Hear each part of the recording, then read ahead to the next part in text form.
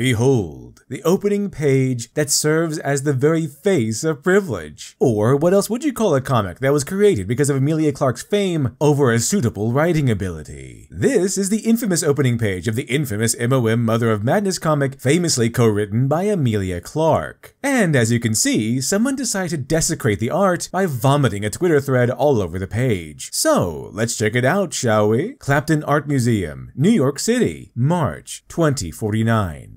Hello there, my name is Emilia Clarke. I'm 29 years old, a single mom, a high school dropout, chemical engineer, part-time sex worker, Thai food junkie, and biological freak of nature. Scorpio and Blood Moon rising. No drama, no water signs. I like Ruth Bader Ginsburg's speeches and Martha Stewart living. I enjoy more children's television shows than is probably healthy. I lie to myself every January about using the elliptical I bought 4 years ago for anything more than an expensive clothes hanger. I get anxiety from feeling like I don't listen to enough podcasts about controlling anxiety, and I made a pacifist run on Undertale my first time through, including escaping the bullet hell, thank you very much. I'm currently trapped smoozing in an Upper West Side corporate after party as part of my boss's entourage for a female empowerment in the workplace initiative. My last CFO had to step down after getting caught soliciting what turned out to be several thousand Mexican scorpions in a trench coat as part of a viral prank sensation. So here we are. And this?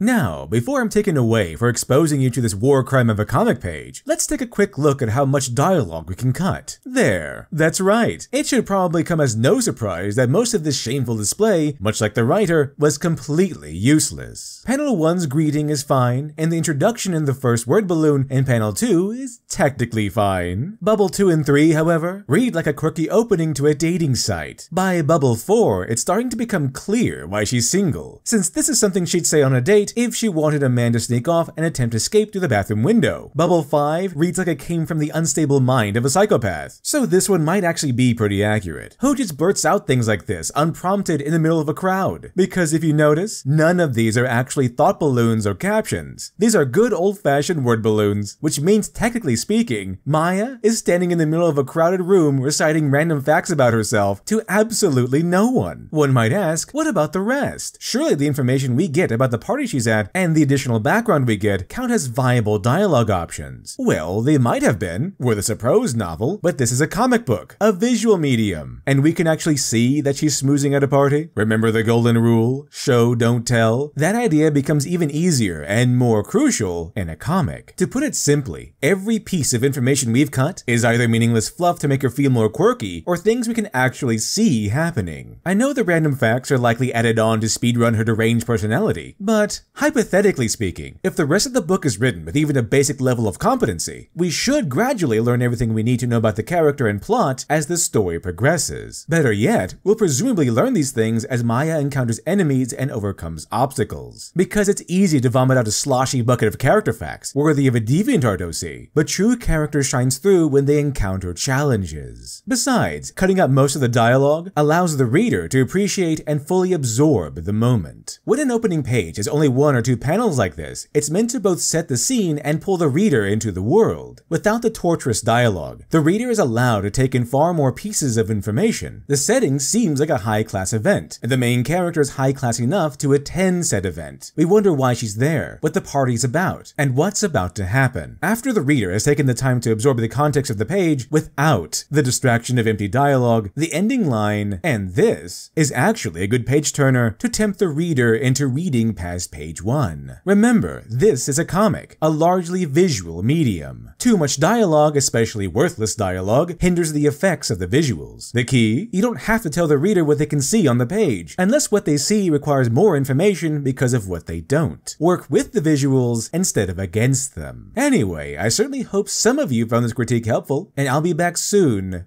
with another. This video is sponsored by me. Back in 2019, I started work on the comic book Dr. Alpha Miracle Child, the very first comic I ever tried to make, and one I put a lot of work into. And thanks to the very generous backers, its campaign was a huge success and even earned some praise. For example, that umbrella guy, yes, that umbrella guy, had this to say: "I've been wanting a good read with a really bad guy, and this takes the prize. There's evil, and then there's Dr. Alpha, and it was well worth the wait. And veteran comic book publisher Adam Post said, 10 times the story people are expecting, with depth and feeling. The relationships are meaningful and compelling. As of now, all physical copies have been sent out, with their assorted posters and other goodies. And while the physical copies are no longer available, for now, the full story of Dr. Alpha Miracle Child is currently available for download on Kindle. So, if you didn't get a chance to back the original campaign, but still interested in checking it out, you can still read the complete 112 pages of Dr. Alpha Miracle Child plus the 8-page New Kid side story by purchasing it for Amazon Kindle, especially if you want to be caught up in time for Dr. Alpha 2.